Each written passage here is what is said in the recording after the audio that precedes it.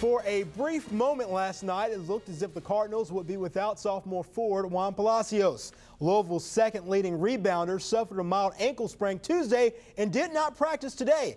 However, Palacios is expected to play Saturday against Kentucky.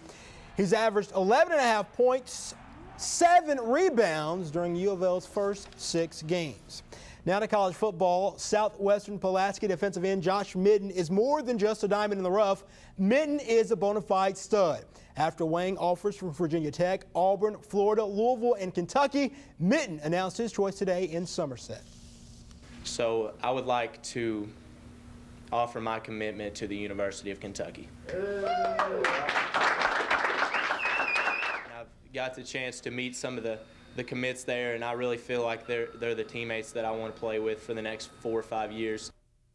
Midden is Kentucky's 27th verbal commitment for 2006. The 6'4", 235-pound prospect is considered the 24th best defensive end in the entire country, and he's willing to do anything for the Cats, even redshirt. By doing this, we're getting these young talent, and maybe we could even redshirt a lot of them too, including myself, just a redshirt, just so we could have great teams in the future and very disciplined teams and work on getting that bowl game.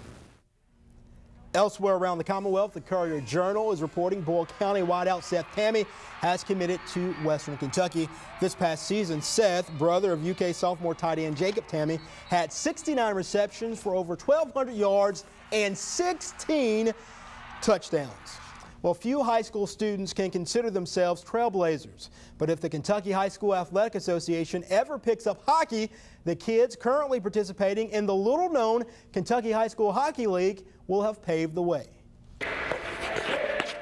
Justin Evans is wild about Lafayette football. Oh yeah, I used to pay myself for the football games. Evans just wishes his classmates could get wild about high school hockey. We want people to come, like my good friends know we have a game, but most of the school doesn't. One reason is because hockey isn't one of the 14 sports sanctioned by the Kentucky High School Athletic Association.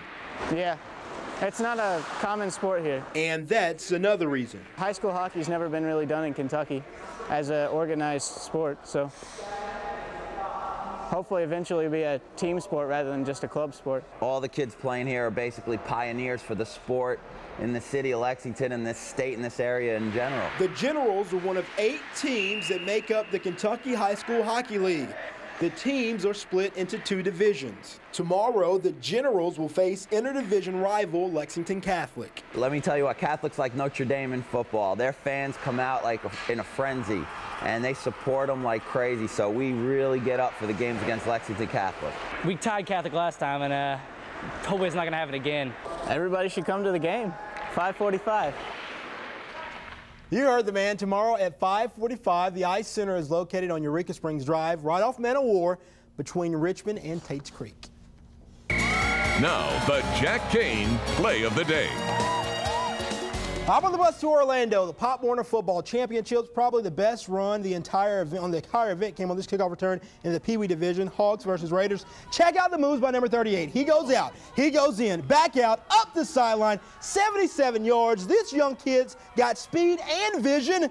The Nana Cooley Hawks won the game 20-0, and our play of the day.